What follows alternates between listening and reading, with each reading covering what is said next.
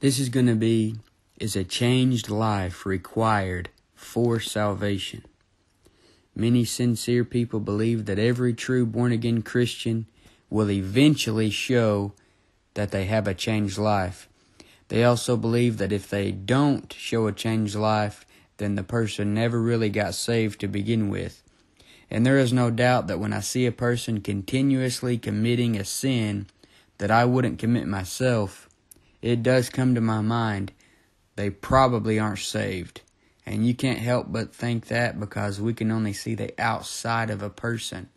I can't look at a person and see on their inside just like God does. But here are some reasons why I don't believe that every Christian will show a changed life outwardly. Number one, because the struggle is real with the flesh. When we get born again, our flesh doesn't get born again. Paul talks about the works of the flesh. In the book of Galatians chapter 5, verses 16 through 21, it says, "This I say then, walk in the Spirit, and ye shall not fulfill the lust of the flesh. For the flesh lusteth against the Spirit, and the Spirit against the flesh. And these are contrary the one to the other, so that ye cannot do the things that ye would. But if ye be led of the Spirit, ye are not under the law. Now the works of the flesh are manifest, which are these: adultery, fornication, uncleanness, lasciviousness, idolatry, witchcraft, hatred, variance, emulations, wrath, strife, seditions, heresies, envyings, murders, drunkenness, revellings, and such like, of the which I tell you before, as I have also told you in time past, that they which do such things shall not inherit the kingdom of God." Notice that Paul says if we walk in the Spirit. He said if we walk in the Spirit, we won't fulfill the lusts of the flesh. And when Christians name off sins they believe another Christian will not commit if they're truly saved, they will mention fornication, drunkenness, adultery, murder, whatever else. But Paul warns Christians not to commit these works of the flesh that he's got listed here. And if he's warning Christians not to commit adultery, not to fornicate, not to get drunk, then that shows it's possible for a Christian who is born again to commit those sins. Although many teach changed life required for salvation, they mostly won't teach that a person must be sinless. They just teach a person will have a change of lifestyle after they get saved.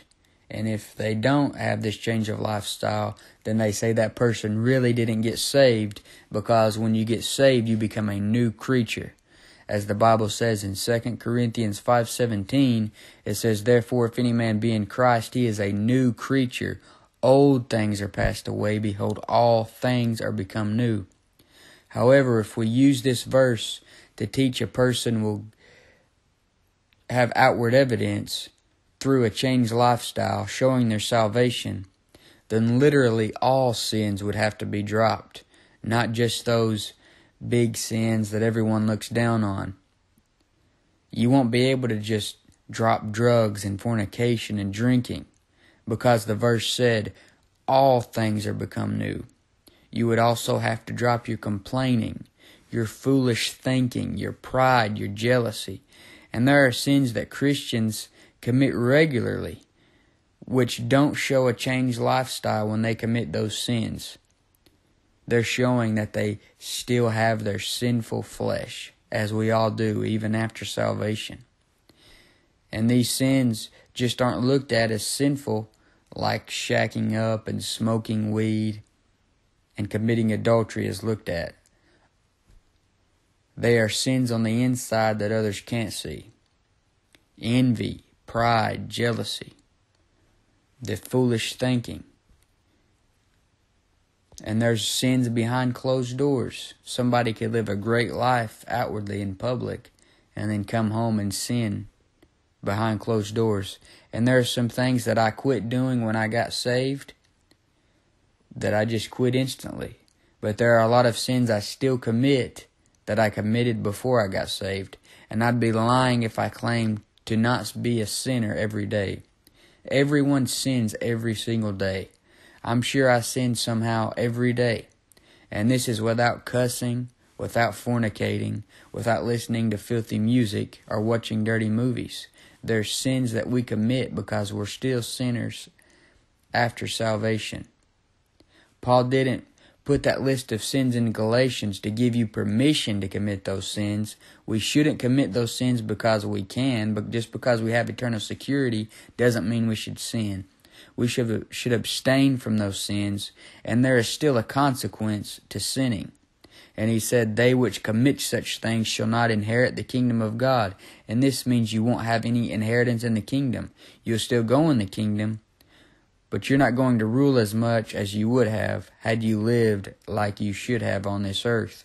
And when you get saved, a struggle begins, because the struggle is real with the flesh. A war begins, and you are constantly fighting the flesh. And most likely the sins of your flesh, the ones that it loved before salvation, it is going to want those sins after salvation. And many times a person will give up their biggest sins the day they get saved. And this isn't true for everyone. I gave up sinful music when I got saved, and I haven't listened to it since, at least for the purpose of entertainment. I have heard it in stores, and I have researched it to teach against it. But to listen to it just for pleasure is something I am not tempted to do. However, my flesh still likes the same music, the same wicked music that I listened to before I got saved. If I hear that music, my flesh still likes it. Even though there's something in me that absolutely hates it and despises it. And that shows your two natures. You got the new man inside. The Holy Spirit hates that stuff. And there's something inside you that's against that. And then you got the old man, the flesh, that still likes that music. So, for me, it's not much of a battle with the music anymore. But my flesh still enjoys that wicked music if I hear it. And this isn't true for everyone. Some people may still struggle with music after salvation. And then I may struggle with the sin that they don't struggle with. There are other sins I struggle with, as we all do. And even as Paul did in Romans 7:14 through 25, it gives a great description of Paul and his dealings with sin. It says, "For we know that the law is spiritual, but I am carnal, sold under sin. For that which I do I allow not. For what I would, that do I not. But what I hate, that do I. If then I do that which I would not, I consent unto the law that it is good. Now then it is no more I that do it, but sin that dwelleth in me. For I know that in me, that is, in my flesh, dwelleth no good thing, for to will is present with me. But how to perform that which is good I find not. For the good that I would I do not, but the evil which I would not, that I do. Now if I do that I would not, it is no more I that do it, but sin that dwelleth in me. I find then a law that, when I would do good, evil is present with me. For I delight in the law of God after the inward man. But I see another law in my members, warring against the law of my mind, and bringing me into captivity to the law of sin, which is in my members. O wretched man that I am! Who shall deliver me from the body of this death? I thank God through Jesus Christ our Lord. So then with the mind I myself serve the law of God, but with the flesh the law of sin." Paul calls himself, "O wretched man." He knows he's a wretch. The difference between a person that's saved and a person that's not saved is one is a saved sinner and one's a lost sinner. You're still a sinner. Your flesh still sins after salvation. You don't have to sin, but you have a free will, and every sin that you do after salvation is done of your own free will. The Apostle Paul knew we still sin after salvation, and he knew that he still sinned after salvation himself. But the people who teach a changed life is required for salvation will say, "Yeah, but we aren't saying you'll be sinless." But the thing is, to teach the changed life stuff, you basically have to teach that a person is going to be sinless after salvation for it to make sense. Or teach some sins prove you aren't saved, and then some sins you get a pass for. And this gives that person the ability to decide who is saved and who isn't saved based on a list of standards they have. And even the people who believe you can lose your salvation, they have a list of sins that if you commit, then you're going to lose it, such as adultery, shacking up. But there's sins that they can commit, like gossiping and complaining and worrying and foolish thinking. And they're not going to teach that you can lose salvation over those sins. So I don't believe everyone who is saved shows a changed life outwardly, because with the flesh the struggle is real. Not only because the struggle is real, but because of the standard the Bible gives. I don't believe a changed life is required because of the standard the Bible gives. What is the standard? There is only one standard, and that is faith in the gospel. It is obedience of faith. Have you been obedient in believing the gospel? Paul gives the gospel in 1 Corinthians 15, 1 through 4, and he teaches us Jesus Christ died for our sins according to the Scriptures, and He was buried and rose again the third day according to the Scriptures. And that is the gospel one has to believe to be saved. Acts 16:31 says, "Believe on the Lord Jesus Christ, and thou shalt be saved." Ephesians 2:8 through 9 says, "For by grace are ye saved through faith, and that not of yourselves, it is the gift of God, not of works, lest any man should boast." And when you say it is only faith in the gospel that saves a person, someone may jump up and say, well, that's easy believism. But no, it isn't. For someone to put their trust in the gospel, they are admitting that they aren't good enough to make it to heaven. Why would you put your trust in something to get you to heaven if you think you're good enough to get to heaven? And they are admitting they can't save themselves because they are believing on Jesus Christ to save them. They are acknowledging they are a sinner. Because if you believe the gospel says Jesus Christ died for our sins. If you believe Jesus Christ died for your sins, and you're accepting Jesus Christ as the payment for sin, then you've already acknowledged you're a sinner. And who told you that you were a sinner? The Holy Spirit. The devil's not going to come and say, he'll tell you about your sins, but he's not going to come and say you're a sinner and you need to believe on Jesus Christ. Who's the one that tells you that? The Holy Spirit tells you you're a sinner, tells you need to believe in Jesus Christ, and that shows that you're under conviction. That shows that you're being dealt with, that you're being drawn by God. So they're believing on Jesus Christ to save them. They are acknowledging they are a sinner because they are believing He died for their sins according to the Scriptures. And then them same guys may say, well, they have to be under conviction. But I mean, what do you think conviction is? If the person knows they are a sinner, they know they can't save themselves, and they have heard the gospel and are willing to believe it, what is keeping them from getting saved? Other than a confused preacher saying it just isn't their time yet. I mean, what do they think has to happen? Some mystical thing has to come over your body and you're shivering and things like that?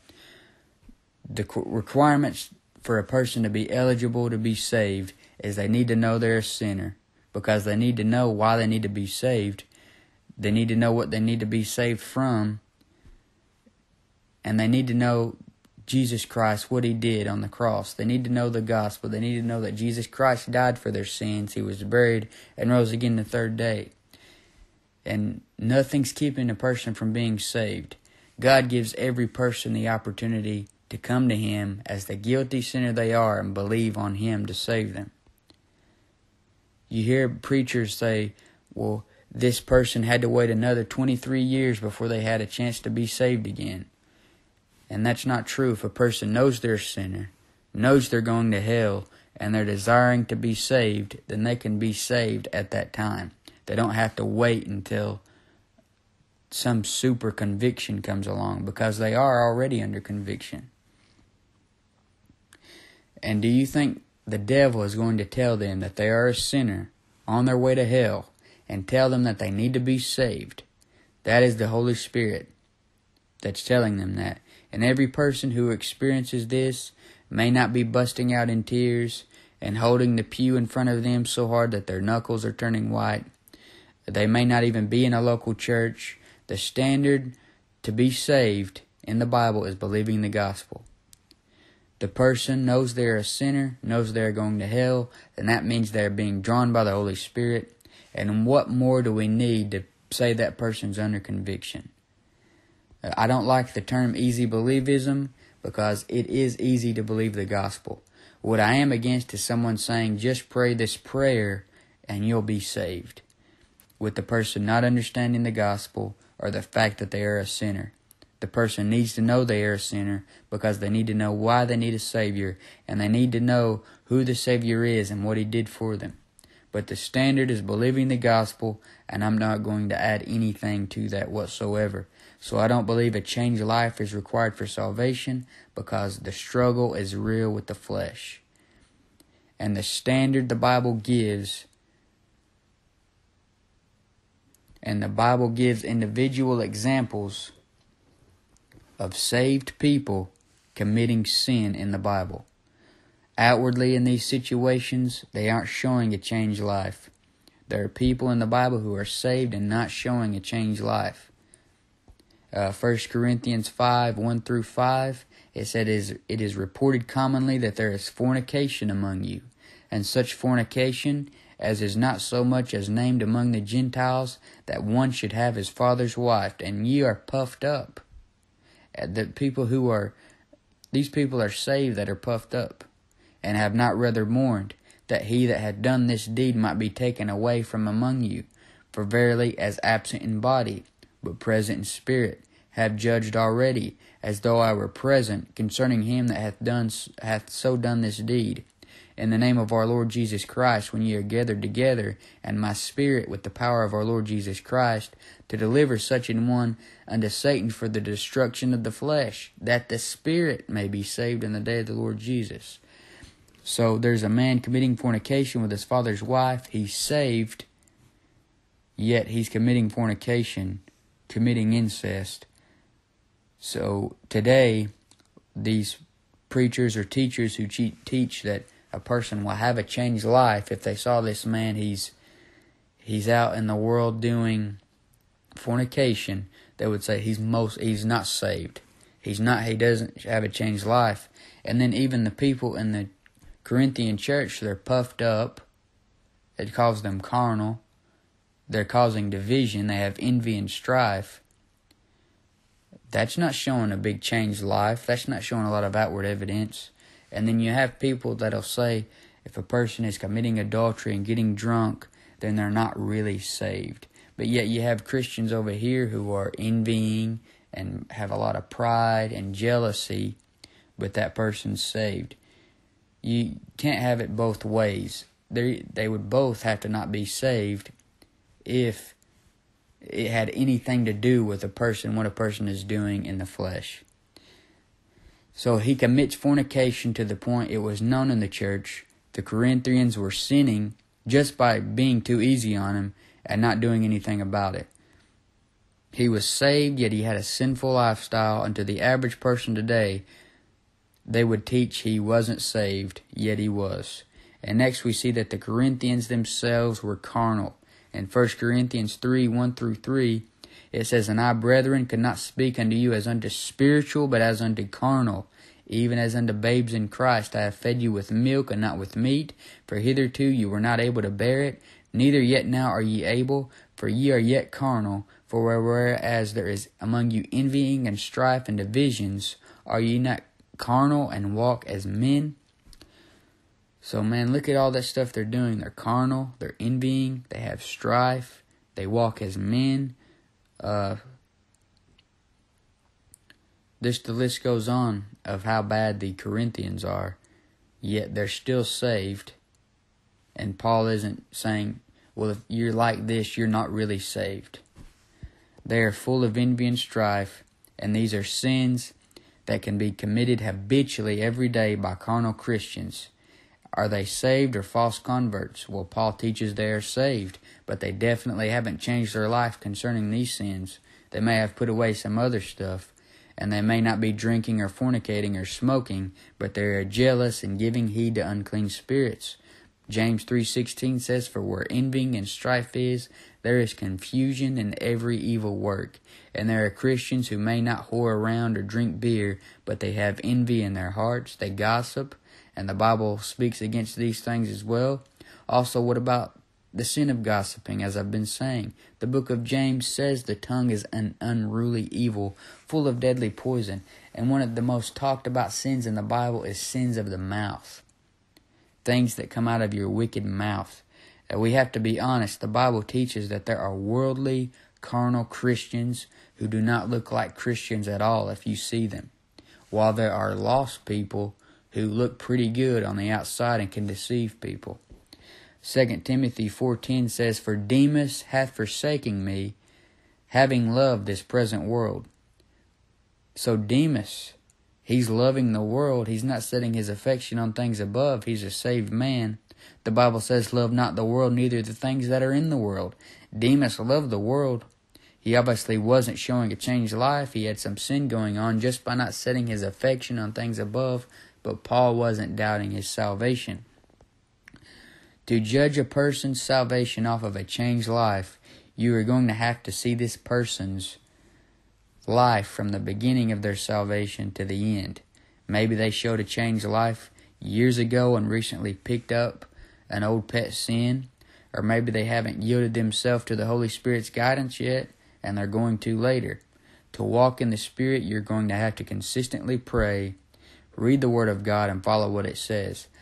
To live right, I have to get up every morning, read the Bible, pray, even listen to some good Christian music, read the Bible different times throughout the day, continue to pray.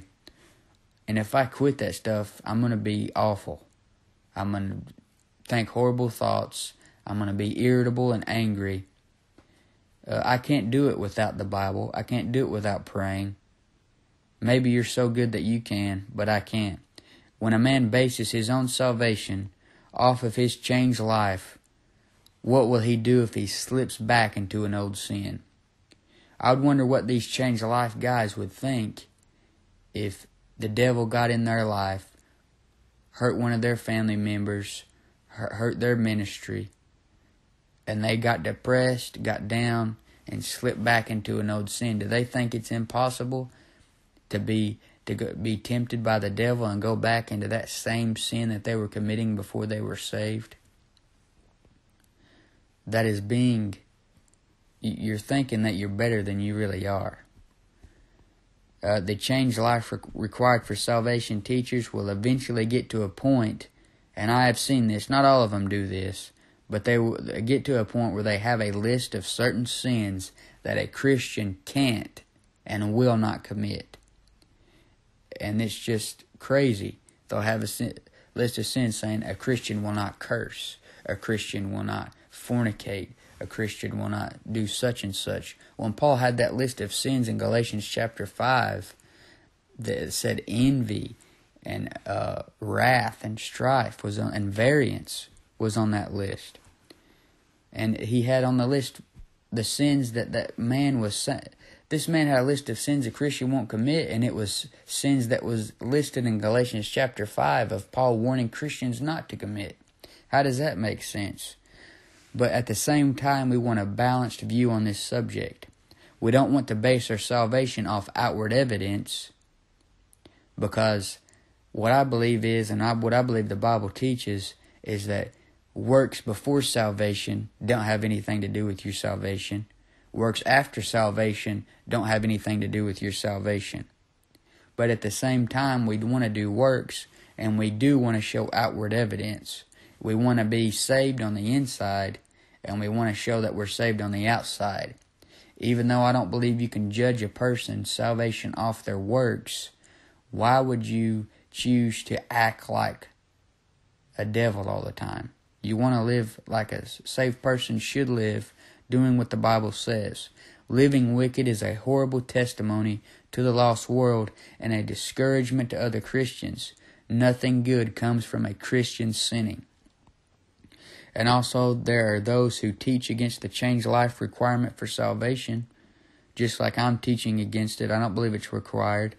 But at the same time, these same men that teach against the changed life, a lot of them, they'll say it is a works-based salvation, which it seems like it is. Not as bad as some other works-based salvation, but it does seem like it does seem like a works-based salvation to say that you have to have a changed life. But yet these same men who teach against it, they will condemn the men who teach a changed life is required. They will say that these men who teach this false doctrine aren't saved themselves. But you're doing the same thing if you say that. You're saying that a man isn't saved because he's teaching a heresy. In Galatians chapter 5, one of the works of the flesh was heresies. A Christian still has the flesh, and if a work of the flesh is heresies, then he can still teach a heresy. A Christian can be very deceived and deceived a whole bunch of other people. Just because a person teaches the changed life is required doctrine doesn't mean this man is not saved. It just means he is teaching heresies, which is a work of the flesh, according to that long list of sins Paul gives in Galatians chapter 5. And I believe the majority of the ones teaching this doctrine are saved and have just been taught wrong and are teaching wrong and have been believing wrong. When you get saved, you aren't invincible against deception. I'm probably deceived on some things right now and don't even know about it. You're deceived on something, I'm sure of it. You can be deceived and in turn deceive others unknowingly. When you think that you're not deceived somehow, in some way, you're being overconfident in yourself. You haven't got your glorified body yet. You still have the sinful flesh. And unless you stay in the Bible and stay in fellowship with God, then there ain't no telling what's going to happen to you. In Ephesians chapter 5 and verse 6, Paul says, "Let no man deceive you." He's talking to Christians. A Christian can be deceived. Lastly, I don't believe a changed life is required for salvation because the sin nature won't leave until the rapture. Until we are raptured and get a glorified body, we will have the same sinful flesh. 1 Corinthians 15, 52 through 55 talks about in a moment, the twinkling of an eye, we're going to be changed. We're going to get a new body. This corruptible is going to put on incorruption. The mortal is going to put on immortality. And our bodies need to be changed because they are sinful, fleshly bodies. We can yield our members as instruments of unrighteousness, meaning we can give our body over to unrighteous things. All unrighteousness is sin. And then Romans 6:11 through 12 says, "Likewise reckon ye also yourselves to be dead indeed unto sin, but alive unto God through Jesus Christ our Lord. Let not sin therefore reign in your mortal body, that ye should obey it in the lust thereof." He's talking to Christians when he says that. If the Christian can let sin reign in his mortal body and obey it in the lust thereof, then he's not going to show outward evidence. Paul shows that a Christian can let sin reign. And this wouldn't be showing a changed life in front of the other Christians. Romans 6:13 through 16 says, "Neither yield ye your members as instruments of unrighteousness unto sin, but yield yourselves unto God as those that are alive from the dead, and your members as instruments of righteousness unto God. For sin shall not have dominion over you, for ye are not under the law, but under grace. What then, shall we sin, because we are not under the law, but under grace? God forbid. Know ye not that to whom ye yield yourselves servants to obey, his servants ye are to whom ye obey, whether of sin unto death, or of obedience unto righteousness?" And then in Ephesians 4:22 through 24, it says, "That ye put off concerning the former conversation the old man, which is corrupt according to the deceitful lusts, and be renewed in the spirit of your mind, that ye put on the new man, which after God is created in righteousness and true holiness." So you have to put on the new man. Don't listen to the old man that wants to do the bad things. Yield yourself to the Holy Spirit and His guidance. It's possible for a Christian to not listen to what the Holy Spirit says and then just do whatever they want. The new man is Jesus Christ, who comes to live in you when you get saved, and the old man is the flesh. It is a battle to put off the old man. And the Change Life guys seem to sometimes forget the two natures of the believer, just like the holiness crowd forgets it completely. They just don't understand it.